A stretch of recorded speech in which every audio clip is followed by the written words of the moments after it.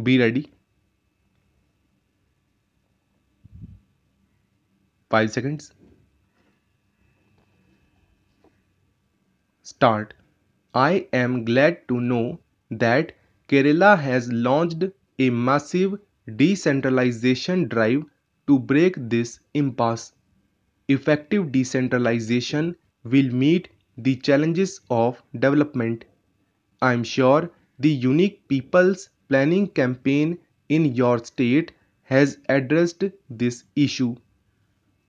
Increase in agricultural production and productivity by better use of local resources, halting environmental degradation through local action, improvement in delivery of services through local control, and higher investment in priority areas through reduced leakages and the mobilization of local resources are the fruits of decentralization.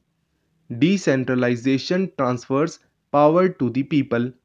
It enlarges democracy by increasing the participation of the people. The panchayat and urban local bodies should be seen as conduits for power to flow to the ordinary people. They should not be seen as power centers but as trustees of the people, as agencies of public service, and as instruments of face to face democracy.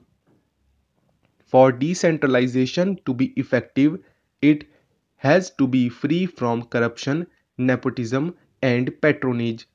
This can be done only if there is a scope for genuine people's participation. Control from below is the best check against possible abuse of power by local authorities. The word participation is often used very loosely. One has to be very clear about what it means. There can be pseudo participation where people are got together only for the sake of official record. There can be manipulative participation where people are collected for attainment of ulterior motives. Genuine participation involves not merely giving a voice or the freedom to air opinions, grievances, and demands.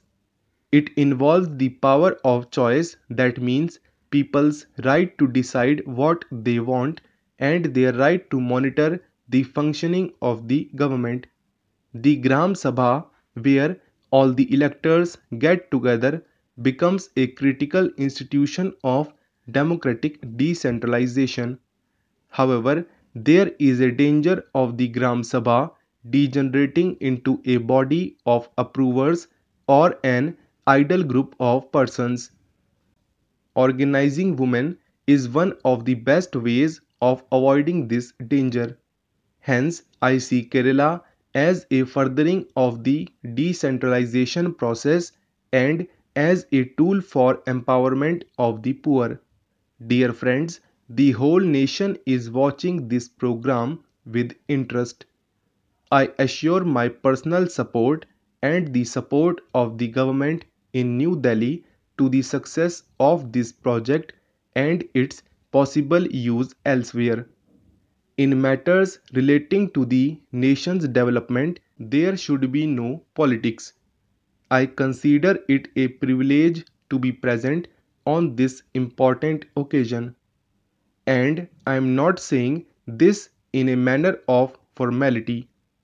As Prime Minister of the country, I am invited to attend many functions and inaugurate many programs. Each one of them is significant in its own way, having a bearing on the social and economic development of our country. But some programs carry a greater emotional content in them and give a deeper sense of personal satisfaction. This is because any degree of success in these programs directly transforms itself into a smile on a child's face, happiness in a suffering family, and a sense of accomplishment in the community. Today's program is one of them. As I inaugurate the National Pilot Project for Early Intervention to prepare the mentally challenged persons to integrate with family and community, my heart is filled with a gratifying belief. It is the belief that here is a good deed where the government can indeed show that it has the ability to make a difference in the lives of the most neglected and marginalized section of our society. Independent India has seen many distortions in the development process, resulting in different kinds of inequalities in our society. These inequalities have pushed the poor and several other sections of our population to the margins of our national life. But when we look at the mentally challenged persons in our midst, and I am using the term mentally challenged deliberately as a more suitable substitute to the description mentally retarded, we find that they live on the margins of every section of society, including those that are themselves marginalized. Barring happy exception, mentally challenged persons live a life of exclusion as much in a rich community as in a poor community.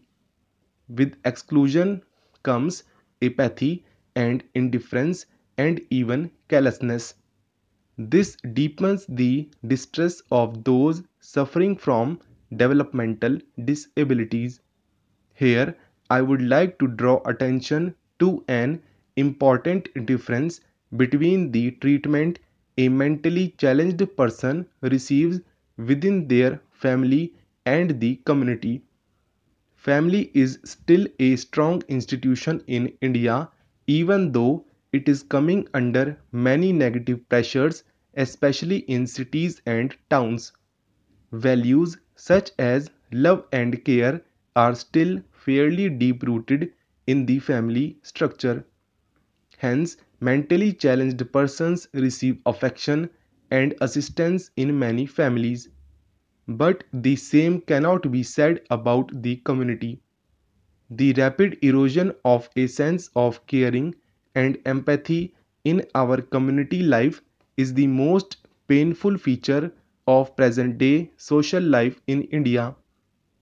This lack of caring and sensitivity manifests itself most starkly in the treatment given to disabled